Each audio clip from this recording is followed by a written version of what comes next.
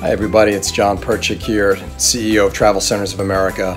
On behalf of our 20,000 employees and teammates, I want to thank drivers this coming week as we enter Driver Appreciation Week. Thank you for what you guys do for the country. You guys are great patriots, you're heroes, unsung heroes who are finally getting your due through this unfortunate pandemic. So thank you guys so much for what you do, for your support of us. And if we can continue to support you guys in any way, doing things differently or better, that's what we'd love to do. So I wish you guys the best, and thanks again for all you do for us.